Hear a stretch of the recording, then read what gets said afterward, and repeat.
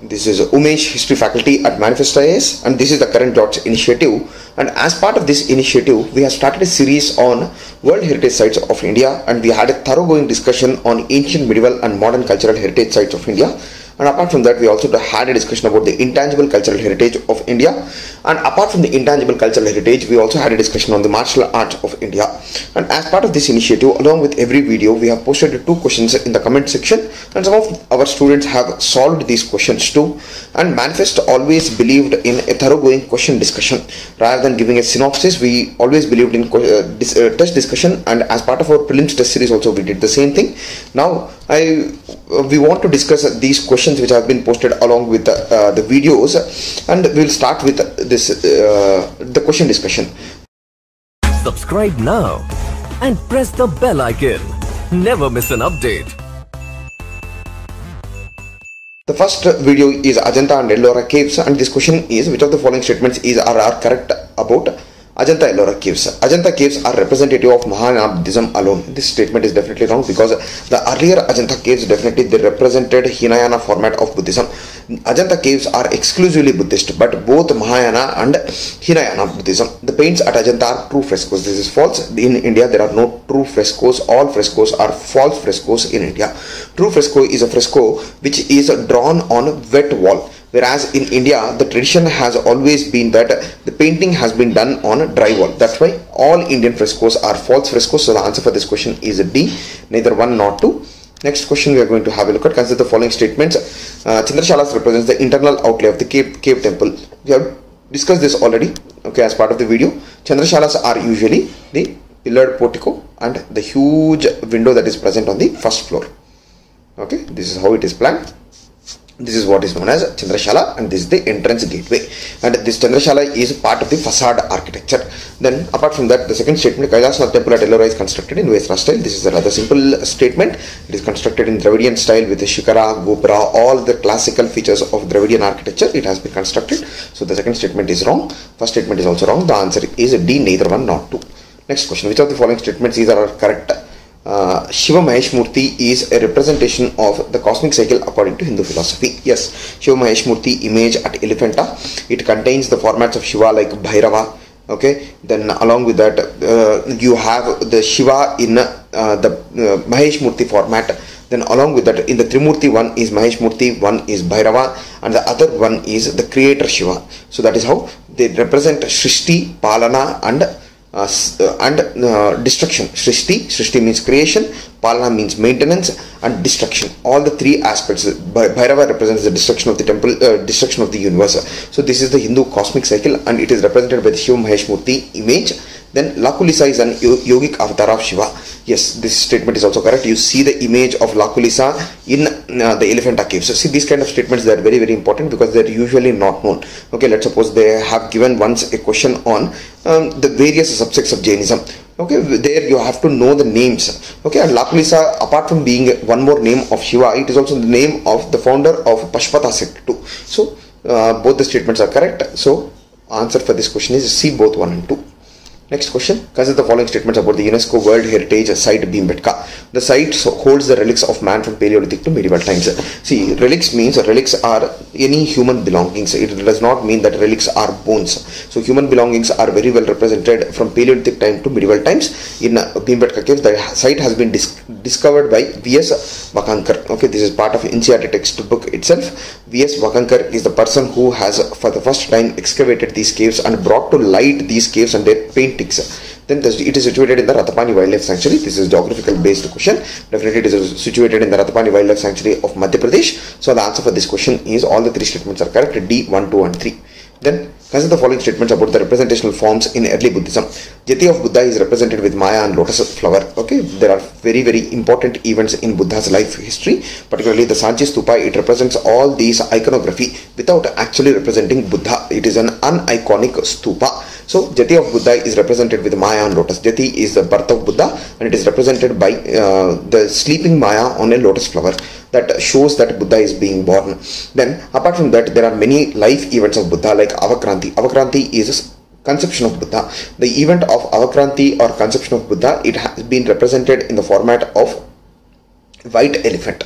Then Mahabhinishkramana is Buddha's renunciation. Mahabhinishkramana is represented by a bridled horse. It is not represented by a stupa. Then his Nirvana is represented by a Bodhi tree. Then his Mahaparinirvana is represented by a stupa. Mahabhinishkramana, it is represented by a bridled horse. So the first statement is correct and the second one is wrong. So the answer for this question is A. The answer for this question is A. Next, which of the following statements about the World Heritage Site Sanchi Stupa is all correct? It hosts the largest Buddhist stupa in the world. See, this is a very false statement and false perception too, because the world's largest Buddhist stupa, according to the diameter of the stupa, is the Anuradhapura stupa, which is present in Sri Lanka. And when it comes to the Buddhist complex too, Borobudur is the biggest Buddhist complex in the entire world, which is located in Indonesia. It is not present in India. Then Ashoka's four-lion capital found at Sanchi is used as an emblem of India today. See, there are two four-lion capitals of Ashoka. One is the Sarnath Stupa and the second one is the Sanchi Stupa. Sanchi Stupa, it is broken and it is not a representative of the Buddhist of the Indian emblem. The Indian emblem is Sarnatha Buddhist Stupa without the lotus filial. So the answer for this question is D. The answer for this question is D is the answer. Okay. Next one. Which of the following historical dynasties are associated with the World Heritage Site Nalanda? These kind of questions are quite possible. And here, when it comes to Nalanda, it started becoming more and more prominent in the late ancient period. In the early ancient period, Nalanda is not a prominent Buddhist site at all. Later day, from the time of Guptas, earlier it was a small shrine and no direct princely rule is associated with a small shrine which is present at Nalanda. During the Guptan period, when Kumaragupta established the Nalanda University, that's when it started becoming more and more prominent. So, Mauryans and Kushanas, both, they are not associated with this. Both Guptans and Palans are associated with this. The answer for this question is C3 and 4. C3 and 4. Next question. Consider the following statements about the Bodh Gaya. Mahabodhi temple contains Buddha's images in an iconic format. This is wrong, because Mahabodhi temple, it contains Buddha's image in iconic format. Very clearly, it is represented in iconic format because Mahabodhi temples has seen many reconstructions during later day, even though it was initially established by Ashoka Maurya during the Mauryan Empire period, but later day it has seen many reconstructions during Kushana, Gupta, Pala, various ruling dynasties. They have continuously renovated the site. So that is the reason why it has iconic format of Buddha, because Kushanas are particularly Mahayana Buddhists. They represent Buddha in iconic format. Only the Hinayana sect does not represent Buddha in an iconic format, that too in earlier times. Then the foundation for the temple is laid by Mauryan Emperor Ashoka. So the answer for this question is B, 2 only. Okay, definitely the Vajrasana, the early stupa at Bodh Gaya, all of these things are founded by, or the foundation stone has been laid by Ashoka. Next, consider the following statements about the Sun Temple at Konark. It is known as White Pagoda. See, I think if you watch the video, these questions are rather simple. It is not known as White Pagoda. White Pagoda is Jagannath Puri temple, which is present in Puri. The Konark Sun Temple, it is known as a Black Pagoda because of the color of the stone which has been used as part of this construction style.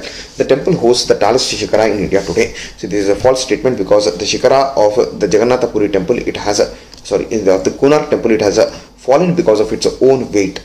Okay, today we don't have a shikara at this, and at best you can see the Pamasana style mandapas which are associated with the central shrine, but the central shikara, it did not survive. Okay, now if we have a discussion about the tallest Vimana or shikara of India, it is present in Chaturbhuj temple. Chaturbhuj temple in Madhya Pradesh, which has been constructed during medieval periods. So it is not an ancient construction. During medieval period, nearly 300 feet, more than 300 feet temple Vimana is present, which is known as the Chaturbhuj temple. And apart from that, during ancient period, the tallest Vimana is present at Brihadishwaralaya, not the Konark Sun temple. But the shikara is not surviving today, so we cannot comment much upon it. When it comes to the Gopuras, the largest or tallest Gopura of India is present in the Ranganatha Swami temple of Chidambaram. Okay, sorry, Srirangam, not Chidambaram. Ranganatha Swami temple at Srirangam hosts the largest Raya Gopuram. Okay, tallest Raya Gopuram. And when it comes to the temple complexes of India, the largest temple complex is the temple complex of Srirangam. Okay, the same Srirangam temple, it is considered to be the largest temple complex of India too. Okay, next one. So the answer for this question is, the second statement is wrong. The first statement is also wrong. So D, neither 1 or 2 is the answer. Then which of the following locations have Sun temple in them? See, this is one question which has been asked by UPSC too. See, this shows the diversity from which the UPSC is picking questions. It is not being confined to just one area, and a similar question has been asked by me, and I have provided the link also below so that you will have a look at the various sun temples of India. Arsavalli at Srikakulam, it contains the Suryanarayana Swami temple, which is a very famous temple which is present in Srikakulam of Andhra Pradesh. Then Konark in Odisha, it is also a sun temple. Modhera in Gujarat, I think we have discussed as part of Solanki architecture too. Modhera in Gujarat is also a sun temple, and Marthand in Kashmir, it is a very famous sun temple, okay, which is present in Marthand in Kashmir. So the answer for this question is D, 1, 2, 3 and 4. Okay, you might have seen this Marthand Kashmir temple if you have watched the movie Haidar. Okay, in that there is a song which has been picturized at this Marthand Kashmir temple. Okay, it is a very famous temple, but it is in complete ruins today. Then consider the following statements about the Khajuraho group of temples. The Chauset Yogini temple at Khajuraho inspired the Parliament building at Delhi. Okay, this statement is very wrong because there is one more Chauset temple, Chauset Yogini temple, which is present at Morena, okay, in Madhya Pradesh. This is the temple which has inspired the Parliament architectural style. Have a look at this. This exactly looks like the Indian Parliament style. Okay, in fact, Herbert Baker and his associate Lutings, both of them are inspired by this Chauset Yogini temple in planning the parliament structure in India. So Chauset Yogini temple at Morena is the temple which inspired the parliament construction. This year there has been a lot of renovation in the Indian parliament. That is the reason why this parliament and its inspiration are important. It is Chauset Yogini temple at Morena. It is not the Chauset Yogini temple at Khajuraho. Next, when it comes to, even though there is a Chauset Yogini temple at Khajuraho, it is not the one which inspired this parliament building. Then Khajuraho group of temples are exclusively Hindu temples. This is also false because there are Jaina temples, Parshvanath temple is present. So the answer for this question is D. Consider the following statements about the World Heritage Site Ranika Vav. It is constructed in the Maru Gurjar style. Yes, it is constructed in the Maru Gurjar style during the period of Solankis in Gujarat, who have constructed many other temples in this Maru Gurjar style, like Modhera Sun Temple.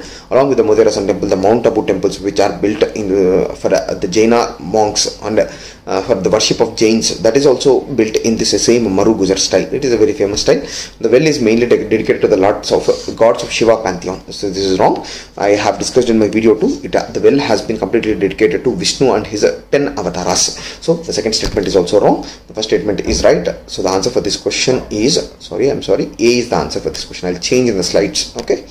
Next, which of the following statements are correct about the historical site Mahabalipuram or Mamalapuram? Cave temples at this site are called mandapas. Yes, this statement is very right. The cave temples at Mahabalipuram, particularly the Palavan cave temples, are known as mandapas. We have discussed about it. Shore temple has gopuras on the entrance gateway. See, the Shore temple, it is a classical representation of all the Dravida features, and even it contains the gopuras at entrance gateway. Even the Kailashnath temple at Kanchi also has the same thing. So both the statements are correct. Okay, so the answer for this question is both 1 and 2. Next, consider the following statements about the Cholan temple architecture. They contain separate chambers for subsidiary deities. This is very right. The subsidiary deities who are associated with the main deity. Okay, main deity, let's suppose is Shiva. Then the subsidiary deities like Ganesha and Kumara, their representations and their shrines are also present in the temple complex.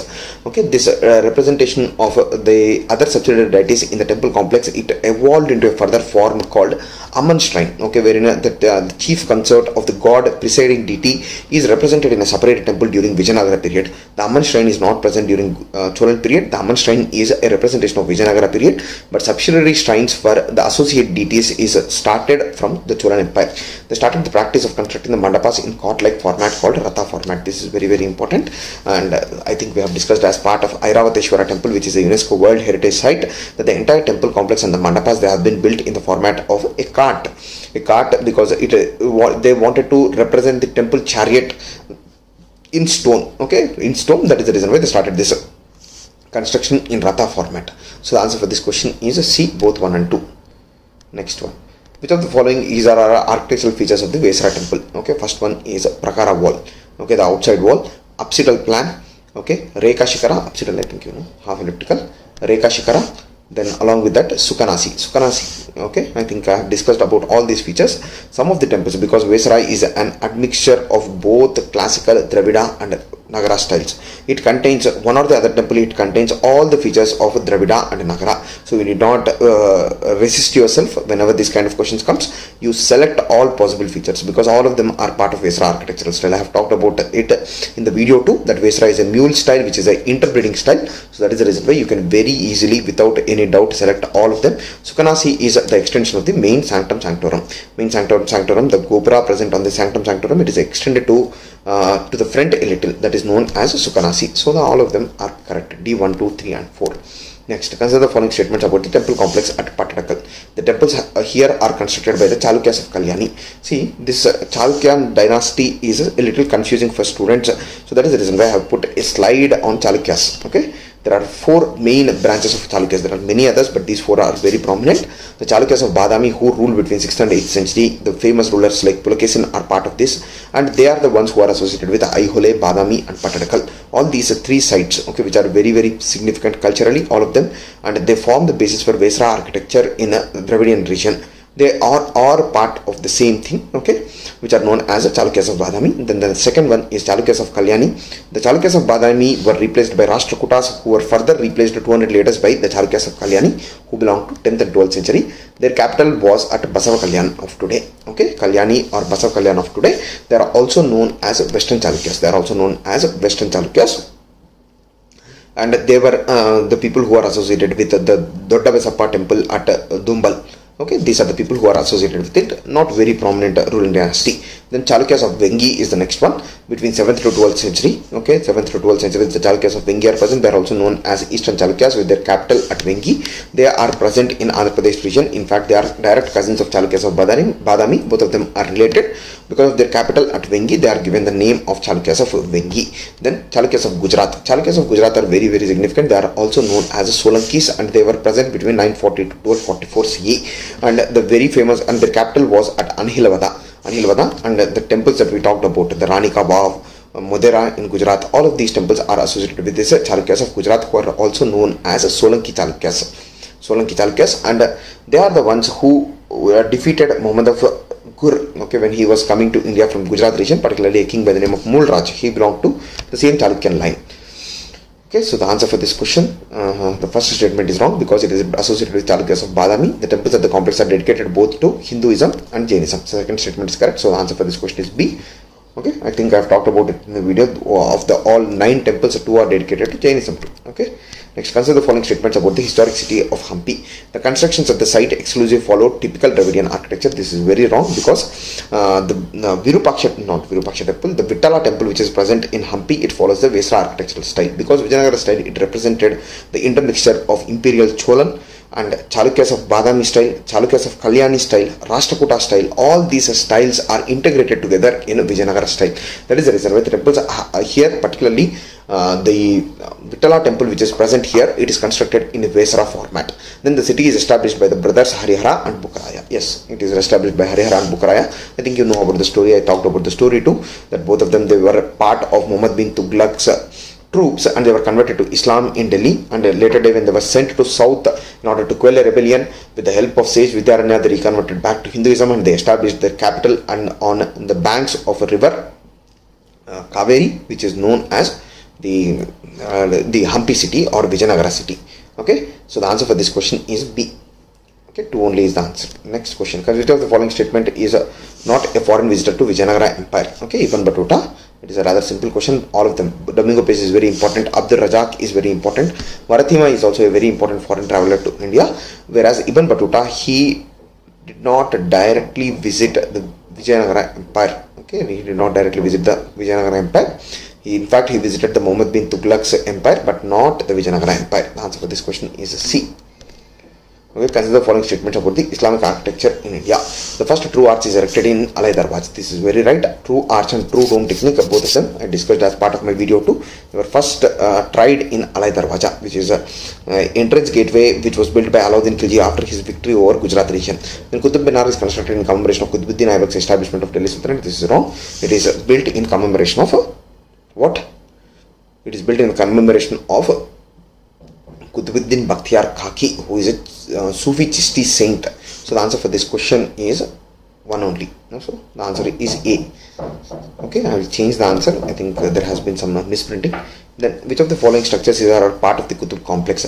Adai-Dinka Jopra. Adai-Dinka Jopra is present in Ajmer, even though it is also one of the earliest constructions of Delhi Sultanate. It is not present in Delhi. Iron Pillar of Mehroli is definitely, it is part of the Delhi Sultanate complex, and Alai Darwaj. All of these things are part of the Delhi Sultanate the Delhi Qutub Minar complex. So the answer for this question is B. Next one. Consider the following statements about Mughal India. Okay, Ibadat Khana is situated in Agra Fort. This statement is wrong because it is situated at Fatehpur Sikri. Buland Darwaza is an entrance archway located at Fatehpur Sikri. This statement is correct. So the answer for this question is B, 2 only. Next question. Which of the following sites are part of the UNESCO World Heritage sites of hill forts of Rajasthan?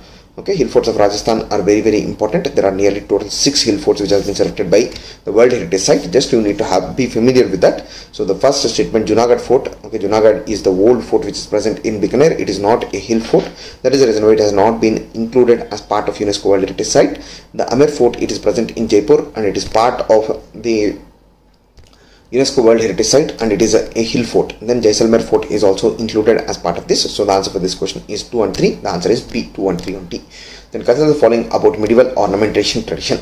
Medieval ornamentation. Nastalik is a format of mural painting. This is wrong because Nastalik is a format of calligraphy along with the Kufi, Tugra, Nasak, and Nastalik is the fourth technique of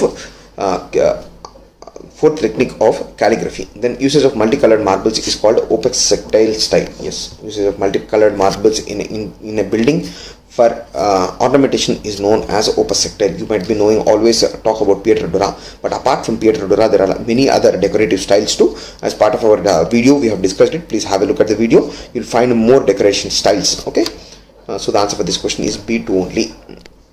Okay, which of the following architectural features form part of Mughal architecture? Okay, Guldasta, Pistak, Arch and Dado panels, all of them are present.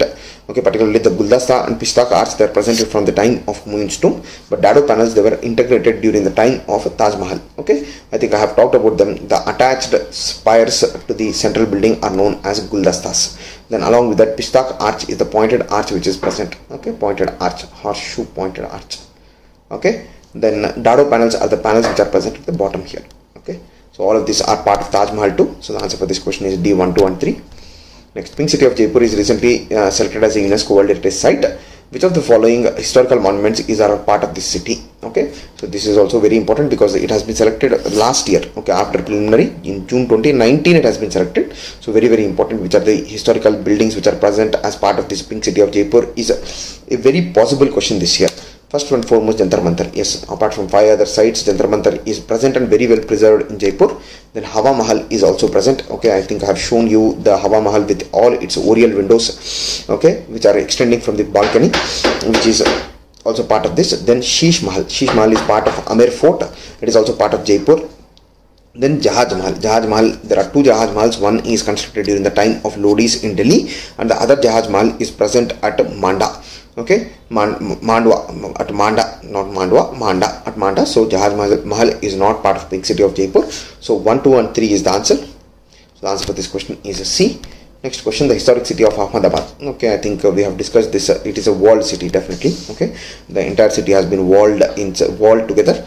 Or the Jama Masjid in the city shows a typical Hindu decorative motifs. This is part of Gujarat architectural style. All the mosques here, okay, along with the Champne Pavgada mosque too, the same thing. Jama Masjid is constructed. It is called a temple in a mosque complex. Okay, then the housing pattern in this town follows a unique pattern called pole. Okay, we talked about khidkis, pole, havelis. All of these things are the architectural features of Gujarat Ahmedabad house construction style. So that is the reason why this statement is also correct. The answer for this question is D. All the statements are correct. 1, 2 and 3. See, look at these questions. Okay, UPSC will traditionally, or it has always been surprising the students. It has always surprised the students.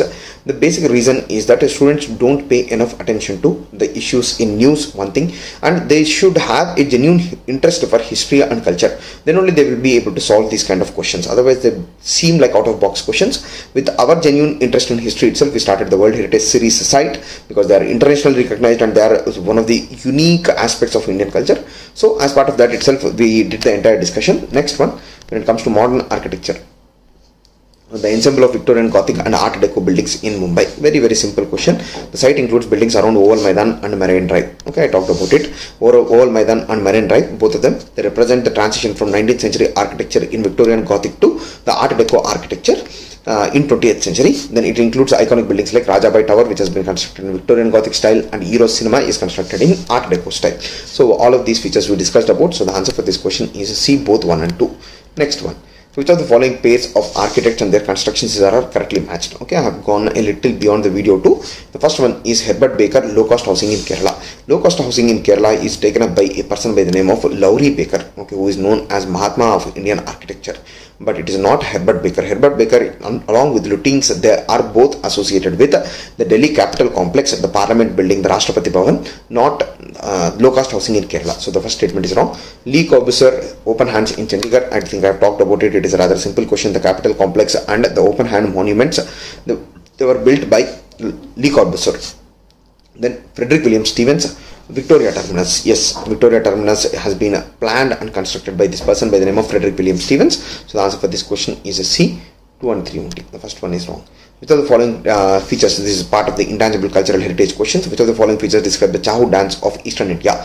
It is a dance form where wearing the mask is compulsory. This is wrong because Mayurbhanj Chahu, out of the 3 Chahus, Purulia, Mayurbhanj and Mayurbhanj, okay, Mayurbhanj Chahu, it does not require, I can't place the third name, okay, but it is fine. The Mayurbhanj Chahu, it does not use any form of masks, okay. Then this dance form is part of the tangible cultural heritage of India. It is part of intangible cultural heritage. Rather simple question, simple statement. This is a dance form which includes martial arts too. Yes, Pariya Khanda, okay, I think as part of martial art tradition too, I have discussed about it. Pariya Khanda is a martial tradition of the same regions, Jharkhand, West Bengal and Odisha, and these regions martial art dance forms are also included as part of Chahu dance. So the answer for this question is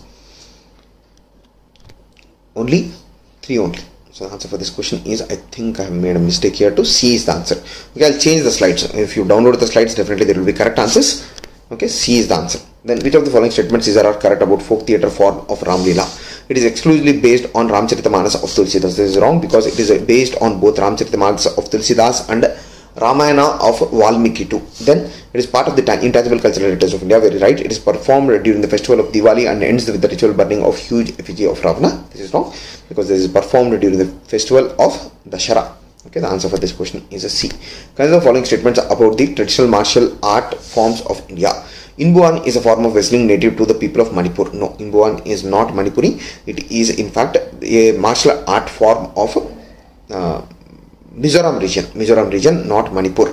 Inbuan is fought with leather swords and shields. This is also wrong. Okay, it is a fought, in fact it is a wrestling contest where there will be a belt on the belly of the person or the waist of the person, and the people have to lift each other up and throw each other. So it does not include any swords and shields. So the second statement is also wrong. First statement is also wrong. The answer for this question is D, neither 1 nor 2. See, this has been a very important question in the past 5 years. We have seen questions on 2 martial arts of India. So that is the reason why I have done a separate video on the same. Next question we'll have a look at. Which of the following statements are correct? Thoda is a martial art form of Uttar Pradesh. No, it is part of Himachal Pradesh, not Uttar Pradesh. It is an unarmed combat format. Okay, yes, definitely. No, it is not an unarmed combat format. I'm sorry. It is a combat format which uses bows and arrows. Okay, bows and arrows both are used. It is a tradition which is based on Mahabharata, from the Mahabharata times. So the answer for this question is, both the statements are wrong. Himachal Pradesh, and it is a armed combat format. So the answer for this question is D. This finishes the discussion on the questions which have been posted as part of the culture series. Next, after this, we are going to start a series on government schemes on India as part of our Karan George Initiative 2. In the second leg, I will be taking up the government schemes and programs. There also we will follow the same format. And once again, thank you for watching our videos, and subscribe to Manifest IAS for more such interesting content. Thank you.